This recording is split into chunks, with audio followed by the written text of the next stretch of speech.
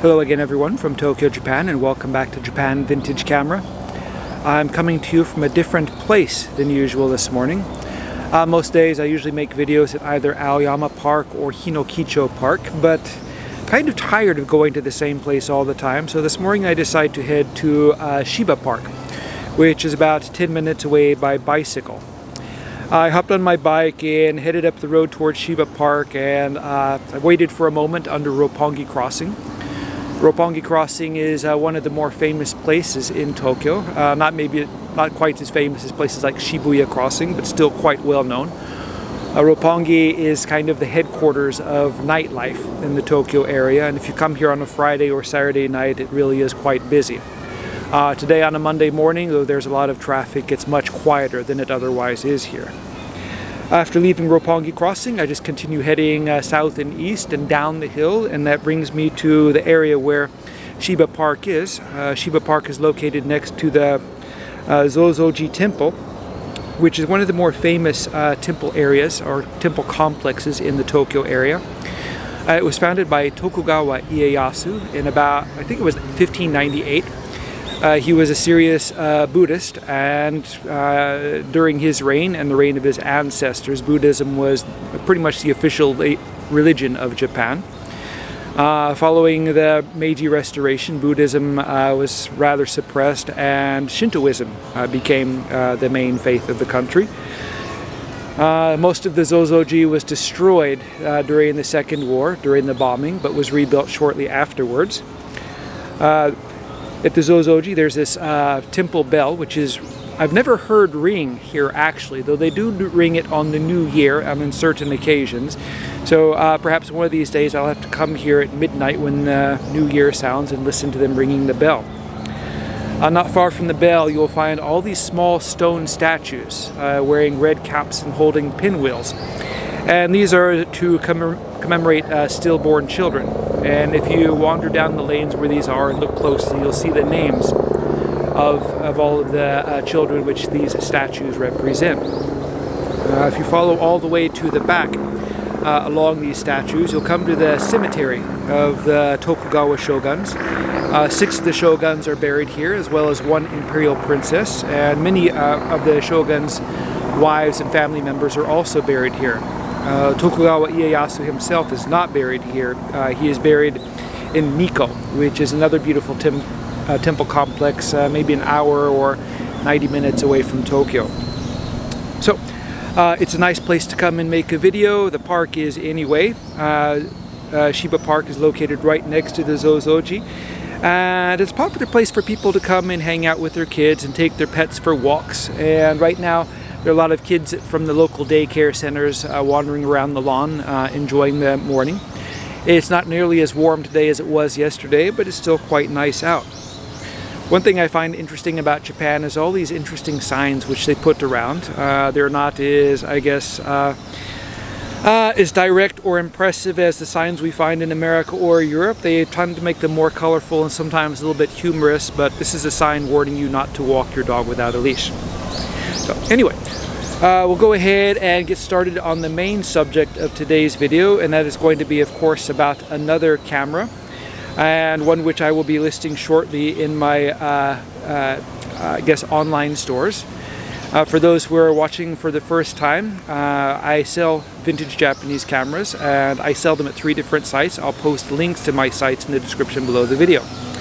The camera for today is a rather unusual camera. It's an Olympus medium format 6x6 camera, but one which had a rather limited production run, and one which I don't come across very often.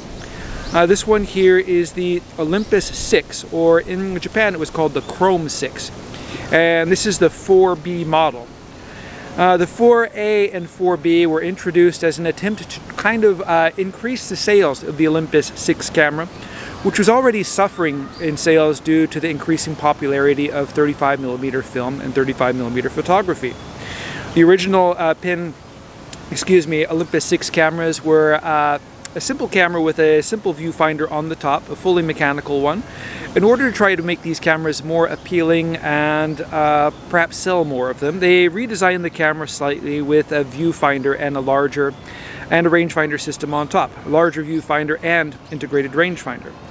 And they weren't made for very long. I think they were produced for 3 or 4 months until there was yet another redesign. And then after that redesign, Olympus finally abandoned the Olympus 6 and it focused entirely on 35mm photography. And it's kind of a shame because these were really nice cameras, and the 4B is an especially nice camera. As I said, there were two versions. There was a 4A and a 4B, and the difference between the two cameras was the lens.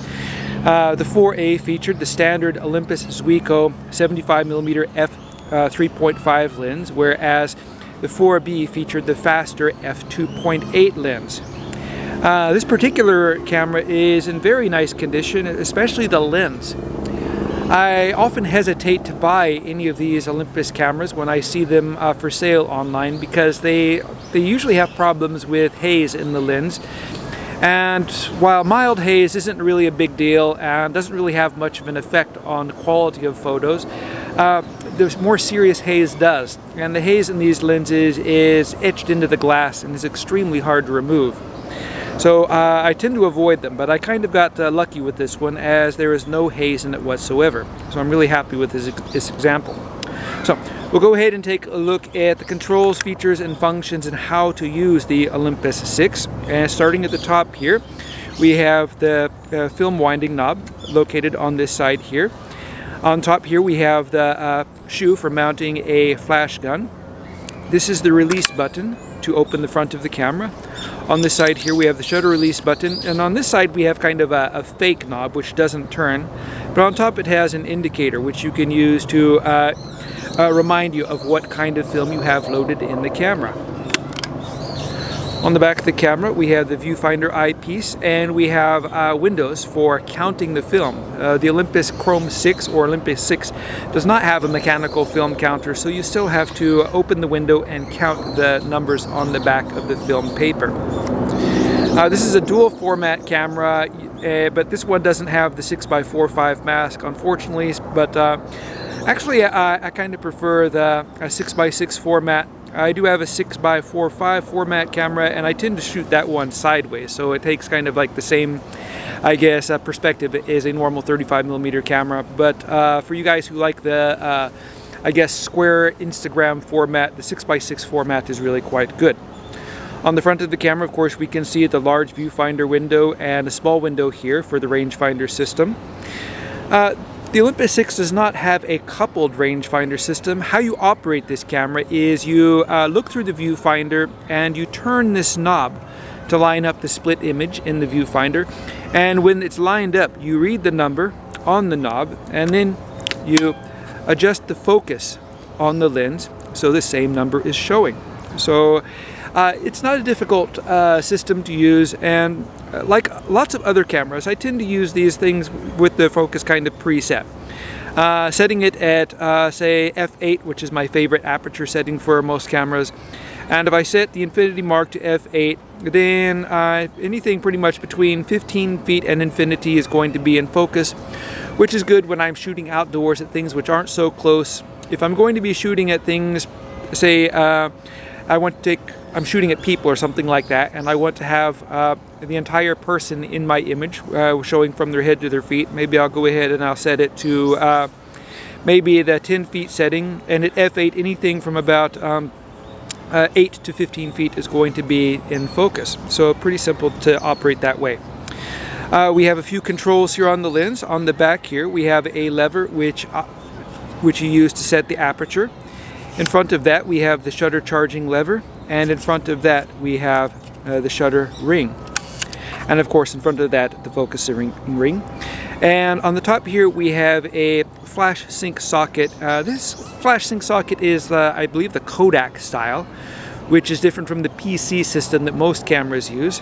So you can still find Kodak adapters on eBay and such like that if you want to operate a flash on this camera. On the bottom of the camera we have a tripod mount socket, and we have the tabs which you pull out to release the film or install the film. Installing the film is quite easy. You lift up on the latch on this side of the camera and flip open the film door. And on this particular camera, the way the cameras operate vary from camera to camera. Some you will put the film on this side and the take-up spool here. Sometimes you'll put the take-up spool and the film over here. This one is oriented with a take-up spool on the left. So you would insert your film in here and then stretch the film across and feed it into the slot on the take-up spool, and simply wind the take-up spool until the arrows on the back of the film are more or less in the middle of the film chamber.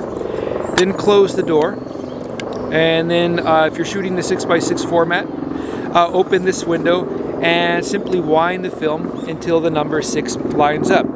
Usually there will be an arrow coming just before the number to let you know that the number is coming up shortly, at least on the types of film which I commonly use. Once the number is showing centered, then you would set your aperture, your shutter speed. You would charge the shutter. You would focus using the thumb wheel. Then you would transfer the reading onto your lens and then compose and shoot, just like that. Very similar to other cameras of similar designs, I guess. A really simple and easy camera to use. And with this particular lens, a really excellent performer. So I'm going to be listing this camera later today on my Etsy and eBay stores and my new online store, JapanVintageCamera.com. So if you're interested in purchasing it, please pay a visit to one of my stores. Once again, I'll post links to my stores in the description below the video. I'll be posting more videos shortly. I'm trying to get more videos now that I have a little bit of extra time during the day. So if you want to see more videos about vintage Japanese cameras, please subscribe and I'll get them up as soon as I can. Thank you very much for watching, and I hope you tune in again soon.